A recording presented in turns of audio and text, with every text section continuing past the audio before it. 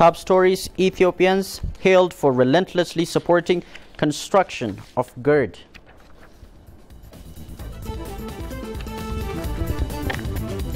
Tanzania to provide internet access across the country.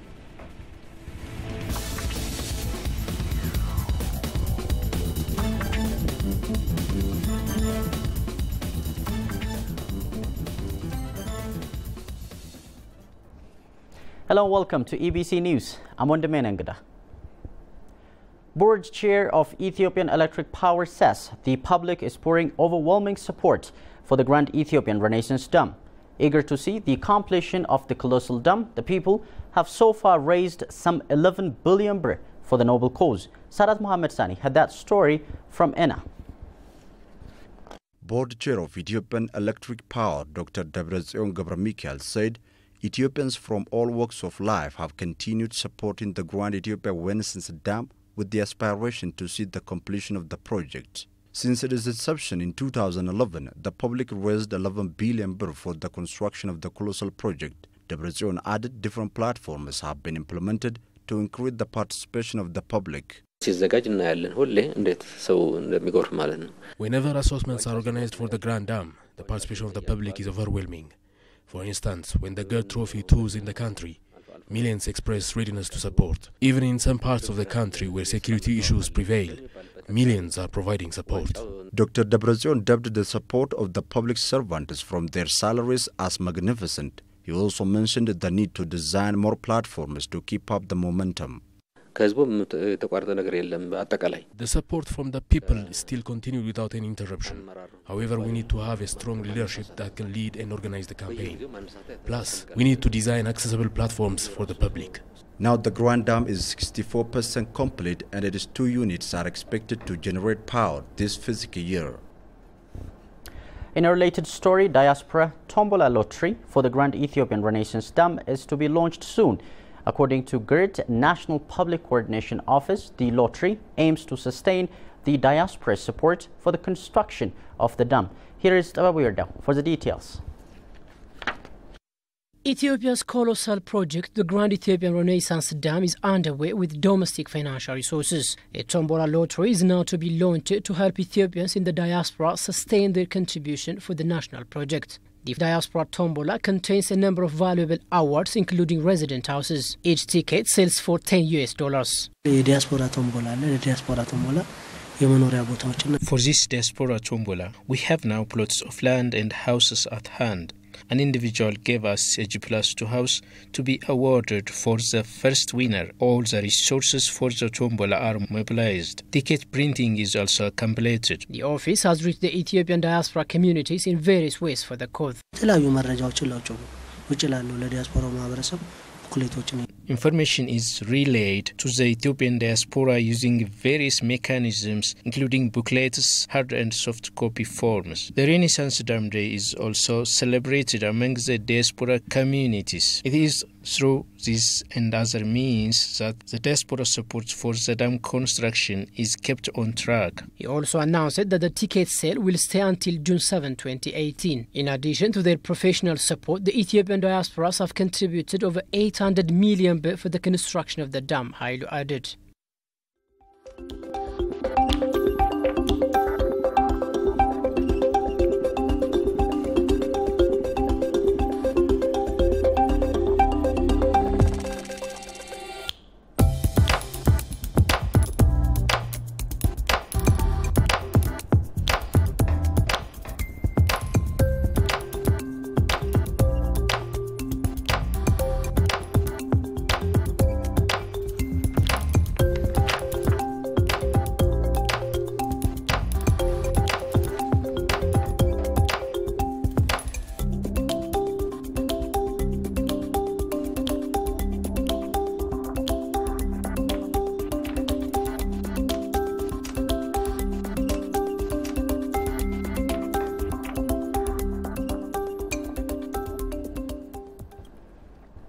Welcome back.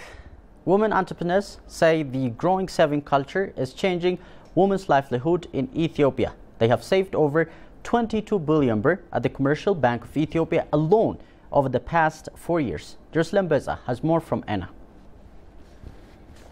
Bedria Shamsu is a resident of Addis Ababa. She and her 3 friends started a small-scale business that sells households and food items with initial capital of birr 5,000. They have now saved over 200,000 birr. Bedria says she always encourages women to develop the culture of saving to improve their way of living. Being able to involve in such practices by itself helps everyone promote interaction with people and create market linkage to ensure profitability. As their income has grown over time, Bedria and her friends are moving to Esher to better expand the business and open a bakery. Another entrepreneur, Liyunesh Megersa, started a small business that produces and packs food items at her home with about 6,000 birr. She has now managed to widen her business, securing a shed in Addis Ababa. Now, I do not expect my husband to cover all the expenses alone. I am able to help him and my 3 kids without much stress. Women should not confine themselves at their homes. They have to engage in every small activity to change their lives. Then it will be easier for them to expand their businesses. Tigist, along with her 4 friends, is engaged in a shoemaking business with an initial capital of 20,000 birr 5 years back. They have aiming to improve their business as the government has pledged to give them credit and machinery, which will be vital for them to produce better quality shoes. We are registering viable changes in our livelihood. Our business is growing from time to time in a very encouraging manner. To date, more than 2.3 million women have saved over 22 billion birr at the Commercial Bank of Ethiopia alone since the launching of a special account to women entrepreneurs 4 years ago. The bank is working on boosting the economic benefits of women through awareness creation campaigns at the grassroots levels. We use marketplaces, traditional financial schemes and gatherings to train the women on saving. We are also working with localities to encourage women to develop the culture of saving. Women across the nation are benefiting from the growing saving culture in improving the livelihood of their communities at large. Ethiopian Plant Protection Society states that it's conducting successful activities in preventing pests and weeds caused by climate change. The association has celebrated its Silver Jubilee anniversary at Haramaya University. It was noted at the event that over the last 25 years, the society has conducted different research in pest and weed preventions and also distributed the outputs to the farmers. Currently, the society is also working with various stakeholders, including Ministry of Agriculture and Natural Resources, in delivering research outputs for the farmers, as well as working on new weed varieties. Wolaita Sodo University is training students on how to sustain the peaceful learning and teaching activities, thereby creating clean, green and conducive environment. The life skill training is intended to help the university's effort of producing intelligent, skilled and ethical students. Peaceful conflict resolution mechanisms and protection from addiction are among the trainings which students dub helpful. Take a listen. If any conflict happens, we, the university community, are the first to be hurt. Anyone from the community might have questions or demands, but we should present them peacefully. That avoids unnecessary damage or injuries.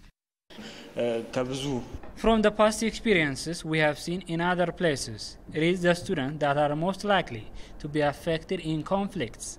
So providing students with such trainings is, I think, right in place share in solving problems. The university is reaffirming its commitment to sustaining similar trainings, especially those prioritizing peaceful conflict resolutions, thereby equipping students with democratic means of solving problems.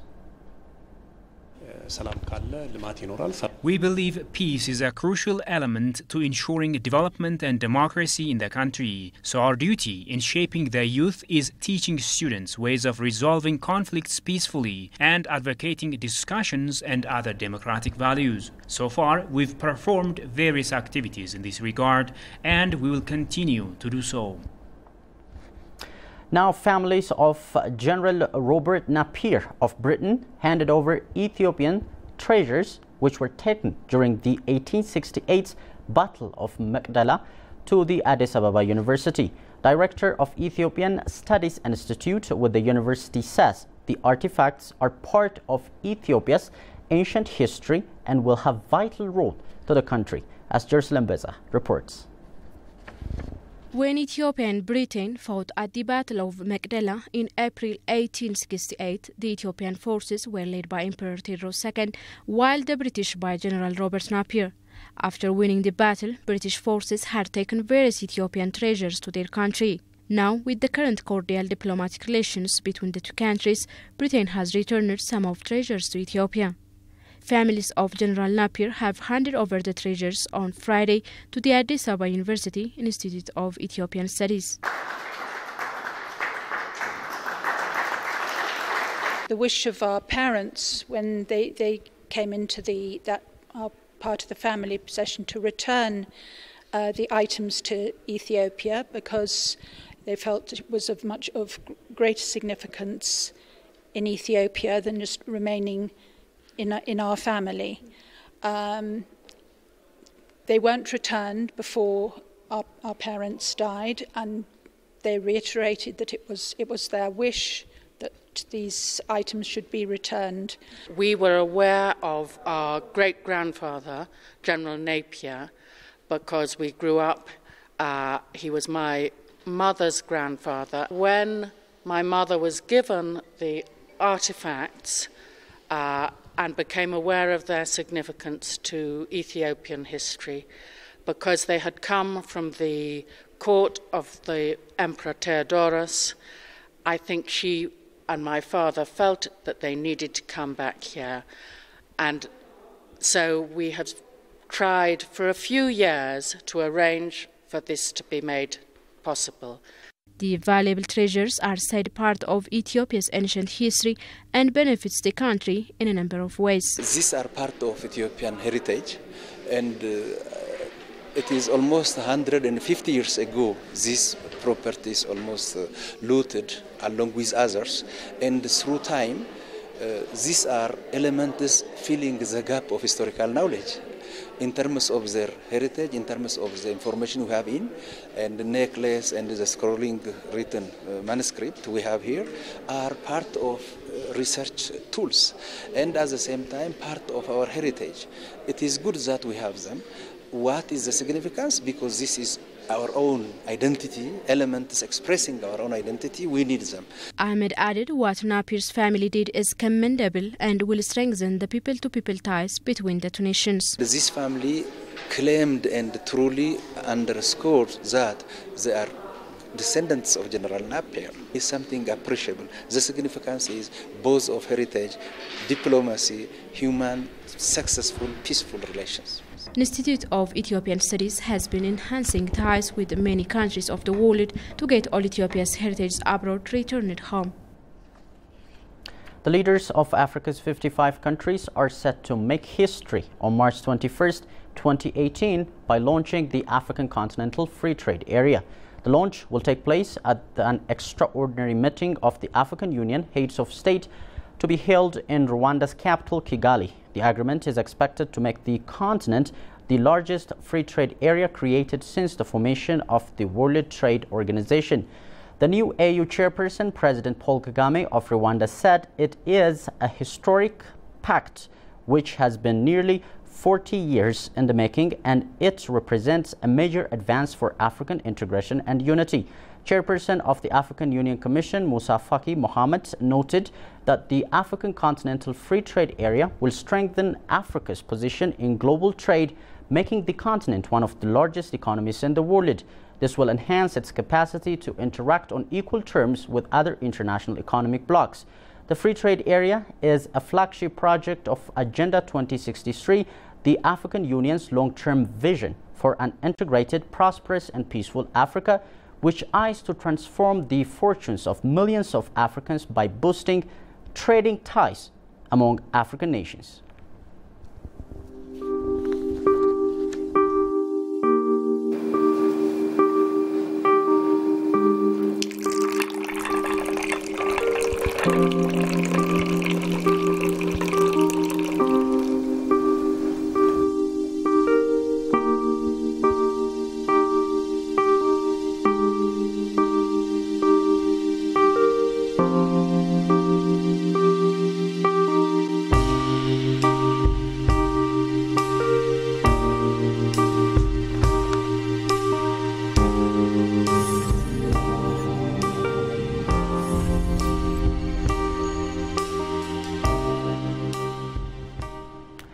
Tanzania's state-owned telecommunications company embarked on a countrywide fiber to the home to provide individual buildings with high-speed internet access. The $18 million worth project is to be implemented in Dar es Salaam and Dodoma regions with plans to cover the whole country. Jerusalem Beza has more from CGTN. The revolution will not be televised. Instead, it has started inside the office of TTCL, Tanzania's government-owned telecommunications company. Home by home, they have started installing ultra-fast fiber internet services for residents' use. The FTTH, or Fiber to the Home project, is a first for the country. We are intending to penetrate each and every village, ward, and any city which is in Tanzania to give affordable, reliable connectivity to the Tanzanians themselves. This will spark growth. The FTTH network will be able to access broadband connection speeds up to 50 Mbps. The $18 million project has started with 1,000 homes in Dar es Salaam and Dodoma. Engineers at the company say the Fiber to the Home project will be a catalyst to industrialization. And enabling broadband service to each and every home, we are supporting other sectors in the economy to be efficient and productive and be able to deliver rich applications and other innovative uses of the technology in order to fulfill each and every application that we need to run over the internet. Experts say the domestic internet service is still considered a luxury for the majority of low-income Tanzanians, and the price is key. Starting at $45, customers can get unlimited 10 Mbps monthly internet services, talk time, and access to download connect from various platforms. Well, this system is much better because it doesn't cut off. It's a continuous system. It's unlimited, and I can use it even outside my place, because they give me a chip which I use it to connect the internet outside my home also. The new service is part of the revamping of the company. The aim is to start planting the seeds for the Internet of Things, or IoT wave, where devices are connected and integrated. Now what we are doing is to preparing that environment. So towards 2020 is where you can realize the full potential of the IoT industry. As data connectivity is becoming a central focus for economies of today's world, the government hopes that the FTT project will increase digital inclusion and create a society as fast as the fiber networks they use. More and more Ugandans are shopping online instead of traditional brick and mortar outlets, and the gateway for many of this is their cell phones. The 2018 Ugandan Mobile Report, released by e-commerce giant Jumia this week, partially attributes the trend to the reduction in the cost of smartphones. Kfleyo Sabebe presents the story from CGTN. Online shopping using mobile phones is now a routine for many Ugandans. According to industry insiders, people choose to buy these mobile devices as they are available at affordable price points. Manufacturing in China and Taiwan definitely lowered the cost of production, and that translates into cheaper handsets. But it's also a matter of technology. Technology is becoming cheaper. The report further showed that the majority of internet users in African countries like Uganda prefer to access the web using their mobile phones. The new shift, coupled with the reduction in the cost of internet, is driving more Ugandans to conduct business in the online retail price. Ugandans are buying a lot of phones, a lot of TVs and home appliances, and a lot of laptops. But we're also seeing growth in areas like fashion. We see a lot of growth in men's fashion primarily, and other categories. But as the mobile penetration increases, the possibility of more people conducting business online raises an issue of internet safety. However, the Uganda government says it has put in place punitive laws to track those who use the online platform to do wrong things. And you've seen the Computer Misuse Act catching many people, especially people who've been doing ATM frauds and some of the SIM card frauds that you've been hearing about. So in that way, the government has helped put in place a regulatory environment to enable people play online. The report showed that as of March 2017, Uganda's mobile economy amounted to $12.2 billion. with mobile penetration expect to increase due to further price cuts of both the internet and handsets. A lot of more Ugandans are expected to take advantage of more convenient and mobile efficient solutions. Well, that's it for now. Thanks for watching. Have a good night.